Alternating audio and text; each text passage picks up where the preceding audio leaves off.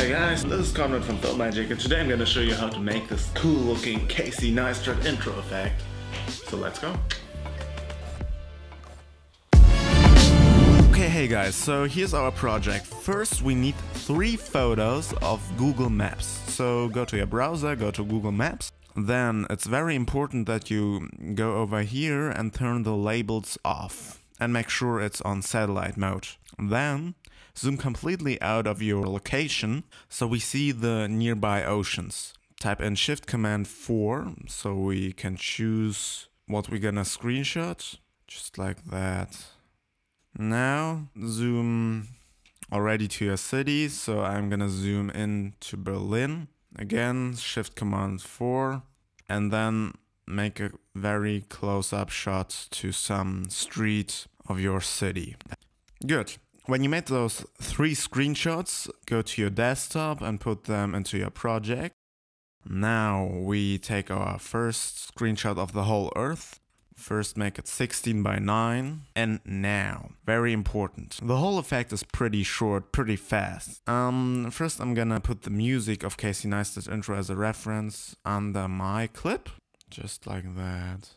Okay, first we stay on the static shot of the Earth. So we make the first part, the static part, only 4 frames long. Later we're gonna put some clouds in here so it looks like in Casey's intro. The next block we also make only 4 frames long. And right here we can apply the Ken Burns effect. Adjust the ending frame and make it pretty small. And make sure both crosses are over each other, so like that, so it goes directly into the middle. And make the movement of the Ken Burns effect to ease out. Now take the next screenshot, put it into your project, make it to 16 by 9.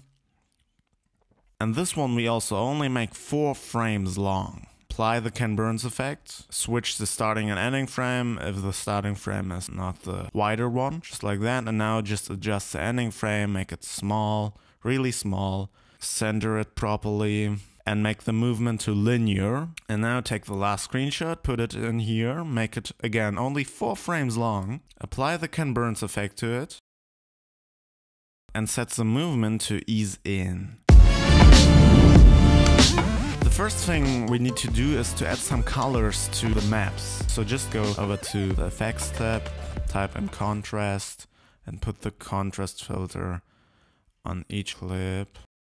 Now the next thing is to add some blurry zoom filter onto all clips. So go again to the Effects tab, type in Zoom, drag it onto the clip, make the look to a variable, and set it to 4.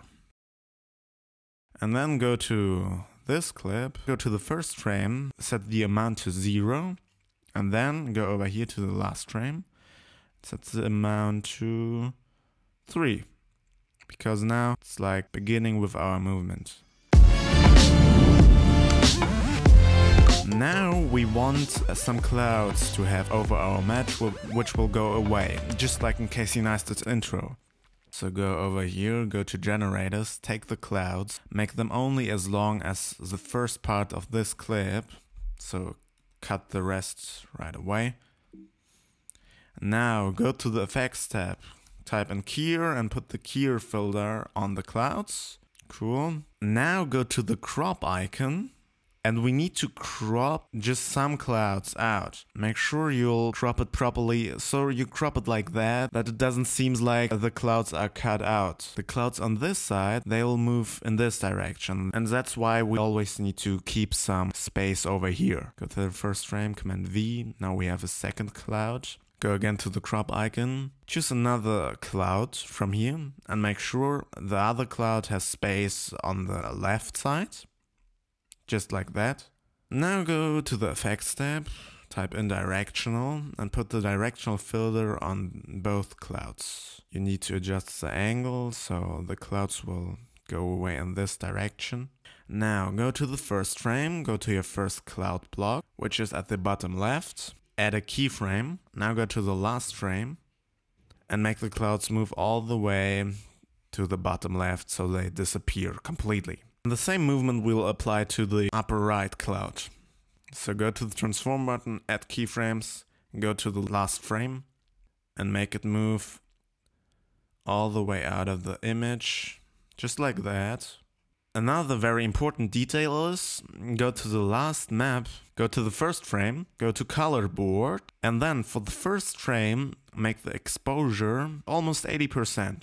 Then set a keyframe, skip 2 frames and make the exposure back to normal. It's also just like in Casey's intro. After you applied all the effects and it is a little bit too fast for you, you can just adjust the length of each clip. Yeah, and I think 5 frames for each clip looks even better. So yeah, I hope you understood everything. Like, subscribe, it would mean a lot to me. Thank you for watching, bye bye.